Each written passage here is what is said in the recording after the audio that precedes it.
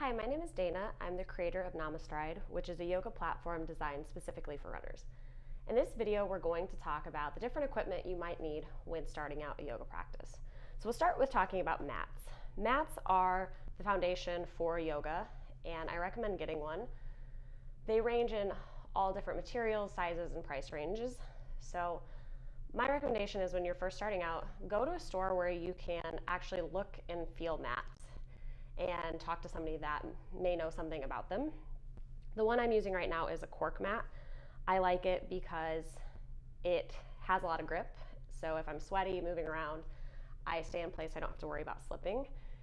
I like thick mats.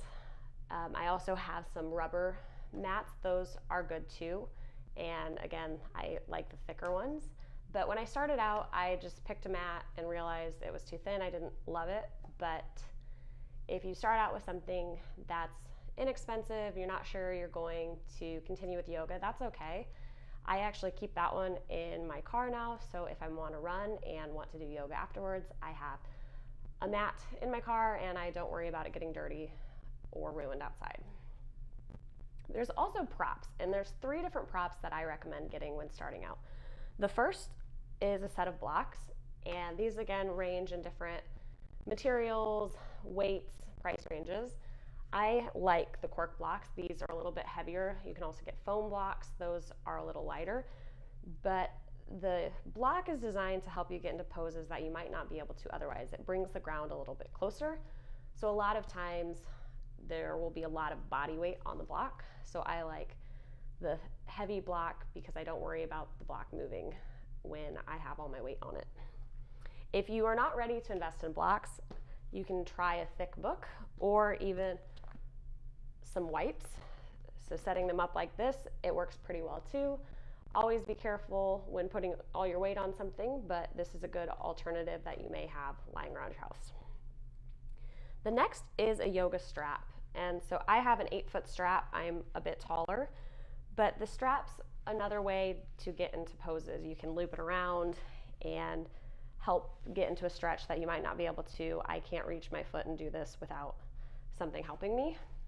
There's also a buckle, and looping through the buckle can get into different poses too.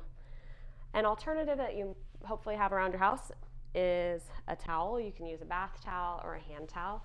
And so you can see same idea here with the towel. There's no buckle, so some of the poses where you would loop the strap through the buckle, you aren't able to do, but you may realize that you don't use the strap very often and the towel works just fine. The last one is a bolster. And a bolster is similar to a pillow, and it's used a lot in restorative poses. There's different sizes, different thicknesses. This one's a little bit lighter weight. It's not quite as big as some other bolsters, but it works really well for me at home. If you aren't ready to invest in a bolster or think that looks a lot like a pillow is a great alternative. If you have just a regular pillow, that's great. This one's memory foam, so there's a little more give than what a bolster has. It's not ideal, but it can work. Feather pillow is also another one that probably wouldn't recommend using because you want to create space, and this, your body forms into it, so it doesn't create as much space, or it gives a little bit more than what a bolster would. But if you just have memory foam, it does work. There's no need to go out and buy a new pillow to do yoga with a bolster or a pillow. So those are my recommendations for starting out. If you have any questions, please feel free to reach out to me.